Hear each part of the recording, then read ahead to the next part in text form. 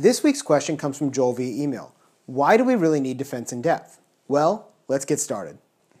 Defense in depth is a cybersecurity term used to refer to the practice of arranging multiple lines of defense to protect a given asset.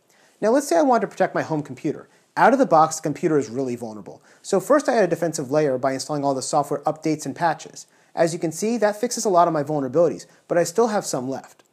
Next, I'm going to add antivirus and anti-malware software. These work based off signature types, so unless they know the vulnerability ahead of time, they can't protect you, and so they only solve some of those issues as well. Next, we add a firewall, blocking unnecessary ports and services from running. This is going to eliminate even more vulnerabilities. Finally, we can add a network intrusion protection system to block even more holes.